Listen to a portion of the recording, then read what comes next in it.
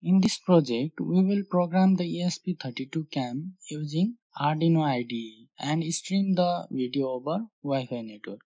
The ESP32 CAM is a small and cheapest camera module that costs around $10, and it comes with an ESP32S chip which has built-in Wi-Fi and Bluetooth capability. It also has an OB2640 camera module and microSD card slot, which comes in handy to store the images taken with this camera module. So in this tutorial, we will use the FTDI module to program the ESP32 CAM board. And beside this, we will go through its features, pin description, and also set up the Arduino IDE for ESP32 camera module. Then we will use the ESP32 camera WebServer example code from the Arduino IDE and stream the video over Wi-Fi network. So these are the components required for making this project. We will need ESP32 CAM board or FTDI module, few female to female jumper wires, a USB cable. Now let's talk more about this ESP32 CAM. This is a small camera module with ESP32S chip. The module has an OB2640 camera and it also has many GPIOs for external connection. This ESP32 CAM module is developed by so many manufacturers, but the board developed by AI Thinker is the most popular one. This ESP32 CAM is based on 32-bit CPU controller with a frequency of 240 MHz. It also comes with an onboard voltage regulator. But unfortunately, it has a reset button at the bottom of this module, which makes the module breadboard unfriendly. The module comes with an LED that can be used as a flash LED by programming the board. At the back side of this module, we can see the PCB antenna. The camera module is the most important part of this ESP32 CAM.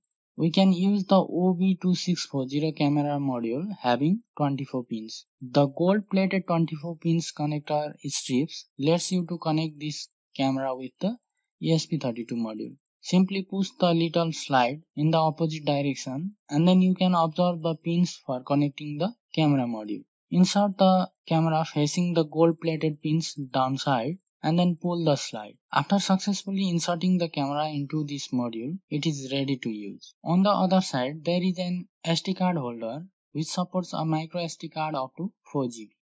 It can be used for storing the captured images. To program the ESP32 CAM board, you need USB to TTL converter module or an FTDI module. We can find so many FTDI modules available on the CP2102 and CP2104 chip, but in this project we are going to use FTDI module. So here is the connection between ESP32 CAM and FTDI module. Connect the 5V and GND pin of the FTDI module to 5V and GND of ESP32 CAM. Similarly, connect the RX to U0T and TX to U0R pin of the ESP32. And the most important thing, you need to sort the GPIO 0 and GND pin together. And for this, I am going to use female to female jumper wire. This put your ESP32 CAM into programming mode. And once the programming is done, you can remove it. To program this board using Arduino IDE, you need to follow these steps. In your Arduino IDE, go to the File and then Preferences. Simply copy and paste this URL in the additional board manager URLs as shown here. If you have already installed other board manager like ESP8266, then simply enter the comma to separate the different board URLs. Now open the board manager. To do that, go to the Tools, Board and Board Manager. Search for ESP32 and press the install button. Now the ESP32 add-on is installed on your Arduino IDE. Now to program this ESP32 CAM, go to the Files menu and then select the examples. From the examples menu, select the ESP32, camera and camera web server sketch. This is the basic example code of ESP32 CAM web server for video streaming, and this code is very complicated due to so many files. You just need to modify the code by uncommenting the ESP32 CAM module. If you are using the ESP32 CAM from AI Thinker, simply uncomment the AI Thinker part and comment the rest of the other part. You also need to change your Wi-Fi network credential like SSID and password. Now here I am going to configure this ESP32 CAM module in a AP mode so that we can connect to the ESP32 CAM when there is no Wi-Fi network available. So let's do this. Go to the tools and select the ESP32 board, and from the list select the AI Thinker ESP32 CAM. Now connect the FTDI module to your computer and select the COM port. Finally, you can upload the code, and the code will take more than a minute to compile and upload. You need to press the reset button once the code is compiled and ready to be uploaded. Once the code is uploaded successfully, you can open the serial monitor. Meanwhile, if you press the reset button, you will see the device in a downloading mode. So, in order to disable the downloading mode, simply remove the GPIO 0 and GND jumper wire. Now again press the reset button so that your ESP32 CAM will be configured in a AP mode.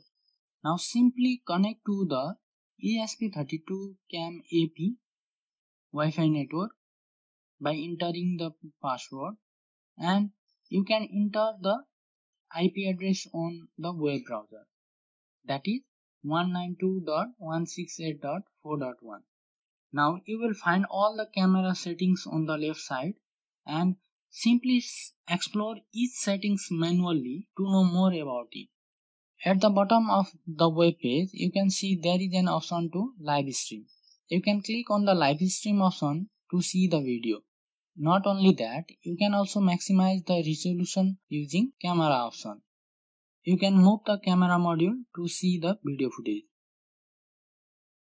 The video data is live and you are observing it on your local web server. There is an option called Get Still to capture the images as well. It will store the captured images on the SD card. Besides this, you can see the face detection. We will talk about this topic later on next video. And you can also see the flash button. By turning it on, you can on the flash of the ESP32 CAM module. Here I have designed and printed the ESP32 CAM enclosure and a holder so that I can place it anywhere and use as a surveillance camera.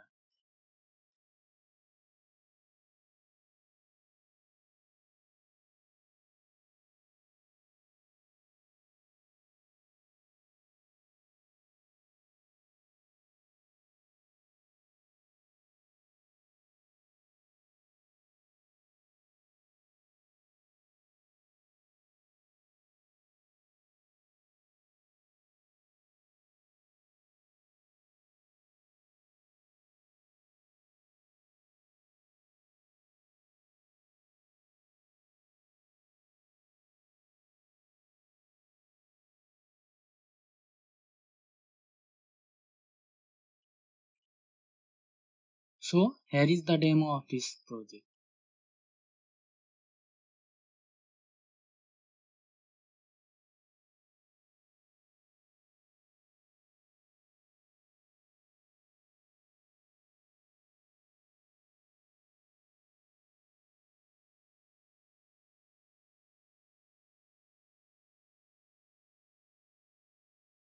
So this is how you program the ESP32 CAM to stream video over Wi-Fi. The advantage of this project is you can use the ESP32 CAM as a surveillance camera. You can place it outside of your house and use it as a security device. I am going to use this device on my farmhouse, and I can monitor my farmhouse remotely from my home.